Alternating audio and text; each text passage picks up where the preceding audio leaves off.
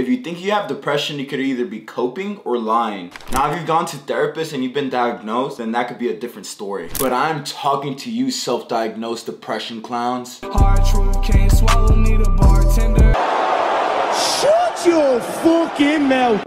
Don't get offended by this, because I used to be one. And where did that lead me? It led to me being a Percocet addict after getting out of the military. All because of a made-up reality to get useless sympathy from others because I couldn't take accountability to take those minor setbacks that I have from the reality I was living in. I know I am coming off of an offensive tone if you're claiming to be self-diagnosed, but you need to hear from someone that went through the hardships you will go through if you keep going down this path of delusion you're going through currently. You don't want to be a Percocet addict that cuts themselves daily. Trust me, the grass is greener. When I tell you what you can do to combat these feelings of depression, you can get the things I have just as a normal fitness trainer. Things like fun with friends and family, and most importantly, great health. This is the type of stuff you just can't have at a grand level if you let any form of depression get to you. And as we get into this can be for any depressed person. If you are diagnosed, maybe you can try some of these things and get off therapy, kind of like my editor Kuba got to. The first thing I would dial in is your health. Now, if you are depressed, chances are there is no middle ground for you. You could either be practically anorexic or a little fat. If you're in the middle, that's fine too. These things are fine if we can get you to take actionable steps to get you out of these poor level fitness levels. Obviously, for all three, go to the gym or get some form of exercise in. Let's get that out of the way. If you want to learn how to effectively train in the gym, you can check out the video that I made. If you're on the skinnier side, get on that calorie surplus and pick up a fork. I would probably say the same thing if you aren't skinny or fat and you're in the middle. A calorie surplus would be the best thing for you as well. And if you are on the fatter side, you obviously cut the amount of calories that you're currently consuming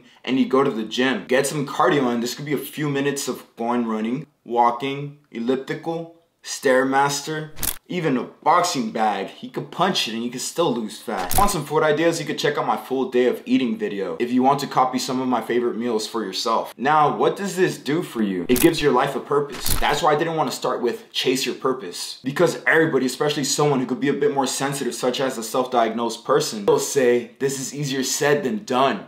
Well, fitness and getting healthier with the steps above can be your beginner purpose. Now, as you focus on your health, now you can slowly, without pressure, find something that you want your life to be centered around. Maybe this can be a simple career to advance in and make enough to start a beautiful family. Maybe this can be as far as starting a business. Maybe it doesn't even have to be money orientated, as long as you have a career to put food on the table. Once you do these two, everything else comes along the way. You make friends from these purposes that you chase, starting from fitness all the way to moving down to your individual purpose you find that gives you fulfillment. If addiction is your root of cause of depression, I highly recommend you get my ebook. The link is in my description. Also, if you have any questions outside of depression and addiction, you're more than welcome to send me a DM on Instagram, where you can also find the link in the description. I hope you enjoyed this video and I'll see you in the next one. I appreciate y'all.